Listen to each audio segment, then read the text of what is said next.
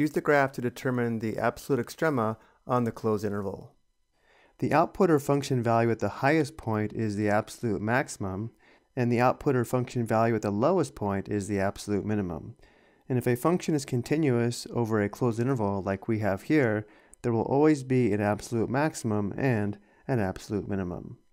So to determine the absolute maximum, we locate the highest point of the function over this closed interval, which is this point here.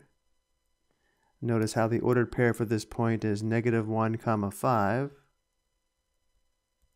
So because 5 is the function value or y value, 5 is the absolute maximum, which occurs at x equals -1. So again, the absolute maximum is the function value of 5 at x equals -1. And now to find the absolute minimum, we locate the lowest point on the graph over this closed interval. Well, the lowest point on the graph is this endpoint here. The ordered pair for this endpoint is 2, -4.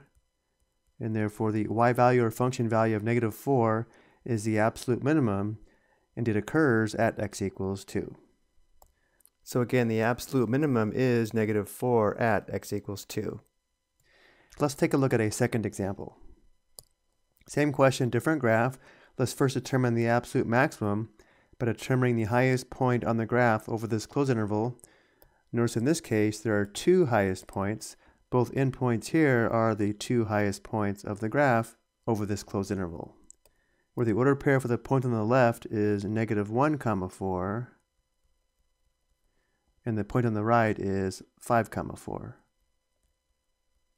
Notice how both have the same y value or function value. 4 is the absolute maximum, but it happens to occur at two locations.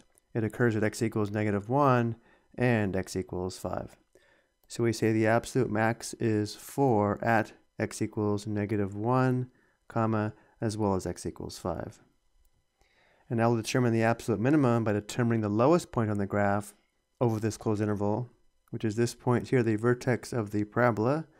Notice the ordered pair for this point is 2, -5, which means the y value or function value of -5 is the absolute minimum at x equals 2. I hope you found this helpful.